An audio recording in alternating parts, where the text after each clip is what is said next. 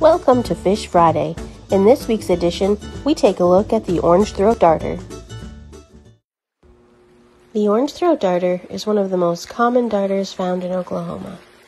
These fish can be found throughout the state in slow-moving riffles and gravel-bottom streams with clear water. One of the most distinguishing features of the Orangethroat Darter are the vibrant breeding colors of male individuals. Breeding males have alternating brick red and metallic blue-green bars on the side of the body, as well as bright blue and orange bands through the dorsal fins. Females, on the other hand, tend to have a dull, neutral olive coloration throughout all seasons.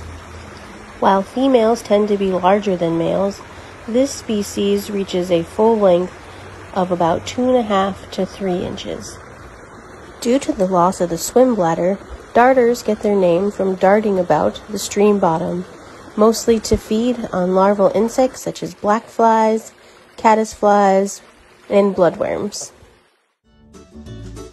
Thank you for joining us, and we'll see you next week on Fish Friday.